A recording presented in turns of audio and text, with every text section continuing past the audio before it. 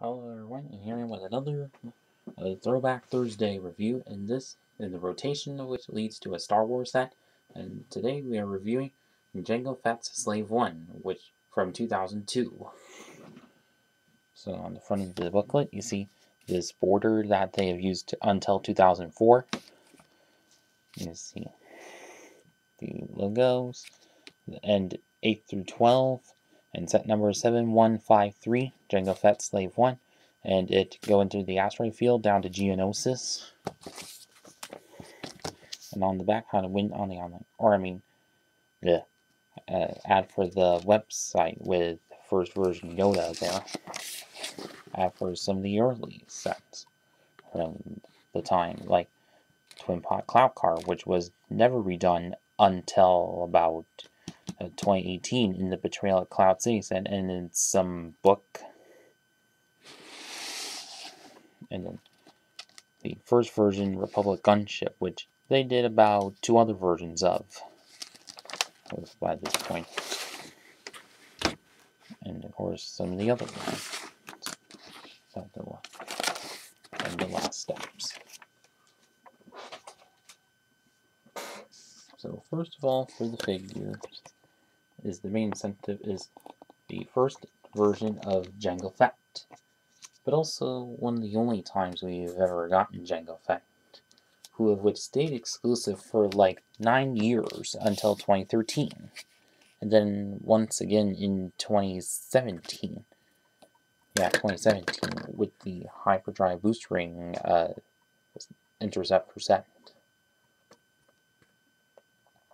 but also in of course 2013 with the Corporate Alliance tank droid set. So as you see, it does have some purple arms and legs, kind of interesting for the character. But also same with like the Technic figure version of him that had a lot of purple to it, probably to match that. Even though there probably isn't a speck of purple on him in the movie. But as for the helmet piece, just the same as the early Boba Fett ones, but just in silver and different prints to it. And unlike with that, and of course it's one solid piece rather than 2 separate pieces. But also unlike the early Boba Fett's is that you can swivel the head around and you got this printing. And just like modern minifigures, it doesn't have, it's not very solid yellow as other regular heads and everything. So you kind of ought to look at once it's like that. But like as compared to this 2013-17 version of which, but also the one that was in one of the, or Christmas one that was in one of the advent calendars, like the helmet pieces, which do look kind of similar to that. And of course it's 2 separate pieces.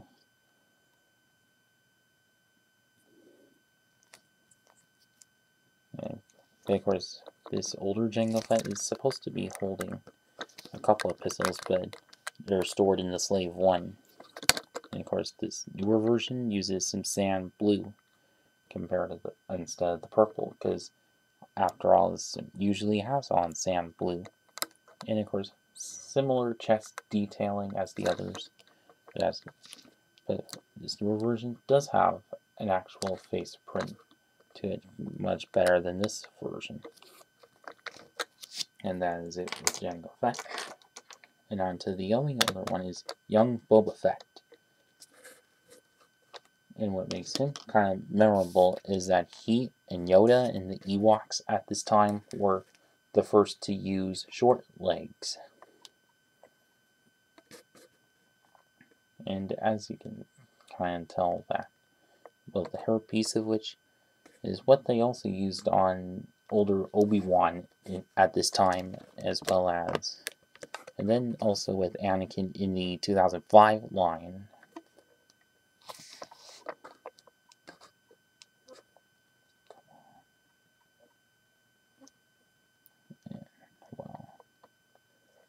Over, then no back torso print nor alternate face since it's an older figure. See, interesting thing. Like, if compared to one of the most later versions from like 2013 and 17, which was in like an advent calendar and all. But as you see, it's a more regular sand blue and of course dark blue arms, but unlike and similar hair pieces. Whereas this newer version does have an alternate facial expression as the others do, as most do. But you know, it's a 10-year difference. Yeah.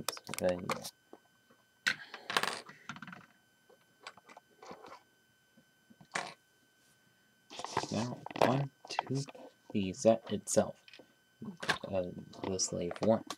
Jango Fett Slave 1, actually.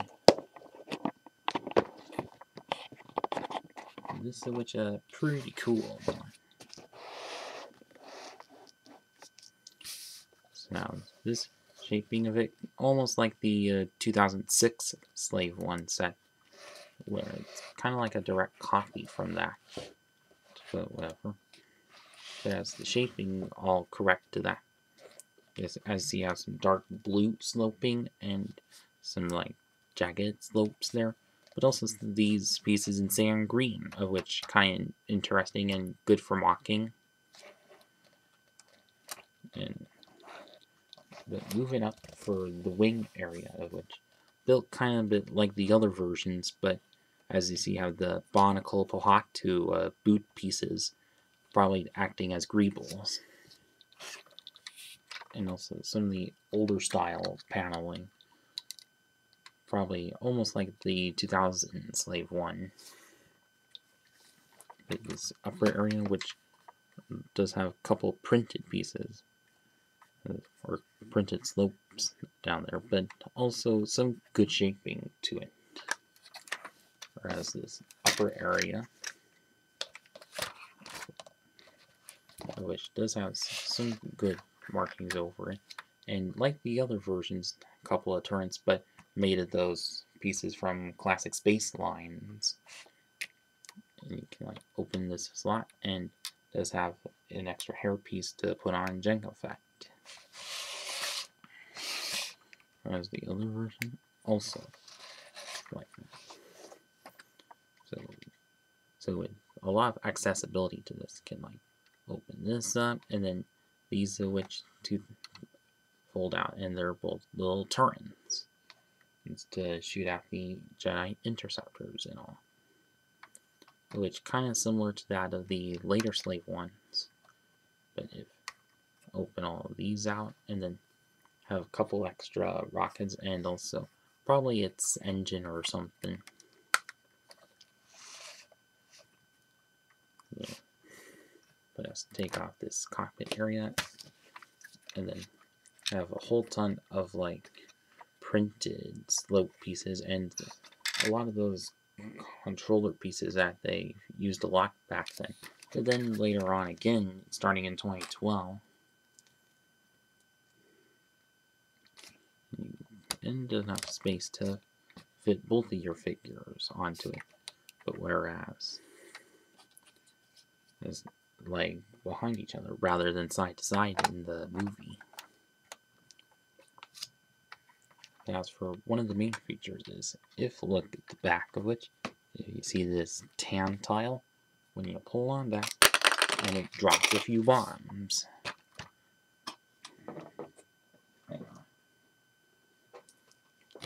And of course, can like put it right back on like so.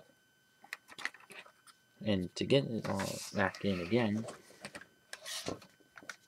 you flip this open and put them in,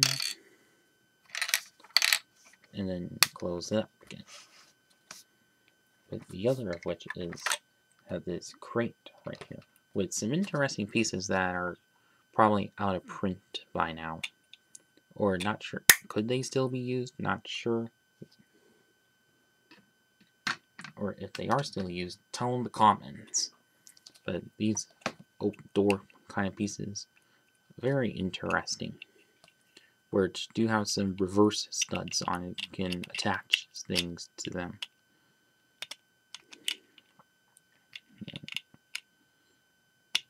or maybe not, just stick on the tubing. So not as much clutch power from them. So it's kind of hard to access them. But if you notice what this magnet piece from the train sets do, is that there's a magnet piece somewhere in there, and which also used on the 2002 gunship set. Is can like lower down on it and it picks it right up like so.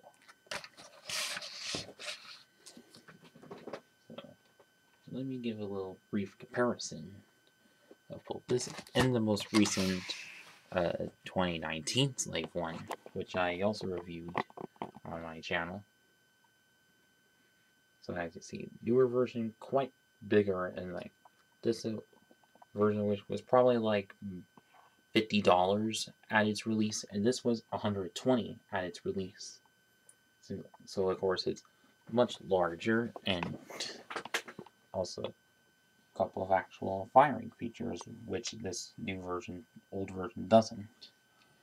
But whereas there was a 2006 version of this Slave one, and it had a similar build to this version, like it was kind of a direct copy of it. But at least they improved it with the 2010 version. Let's see. Also, perfect sloping there as well, and yeah.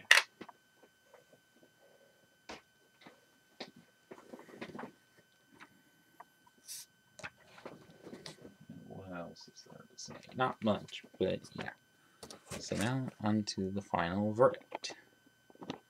So overall, I think this is a pretty cool set for 2002, and kind of puzzles me why they've never redone this version of the Slave One, Jango Fett Slave One, when it's always Boba Fett's version that they keep on redoing. And of course, only time to ever have Jango Fett until 2013, but at least was quite memorable and all. But hopefully sometime in the next couple of years, LEGO will redo this version. So if you're watching this, LEGO, please redo this set. But Jango Fett's version. But it would be great for everyone. And if you still have this set from back in the day, well, I hope you had some good memories of it. And for those of you who haven't, well, good luck trying to find it. Well, good luck finding it. Like eBay, Brinklink, whatever. And that's about it with this video, and thanks for watching.